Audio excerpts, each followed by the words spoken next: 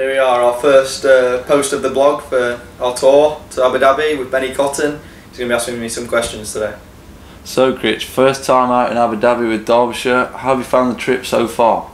Yeah, it's been good. Obviously Monday morning was nearly set up for us, meeting at the ground at 3:30, so that was fun. But yeah, it was good flight. But since we've got here, the weather's been a bit extreme, so I don't come to the desert for warm weather practice, and we've had hurricanes, which is a bit of a freak anomaly, and all the grounds have been flooded and stuff. But yeah, we've made the most of it. So we got our S&C done, running up the stadium, running up the stairs.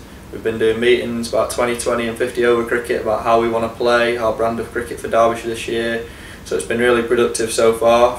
But because the grounds were wet, we got given a day off today, so all the boys did what they wanted. So a few of the boys went playing golf at the courses around here.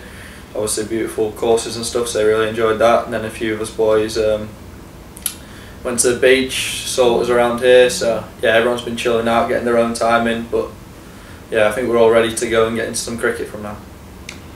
What's coming up for the remainder of the week?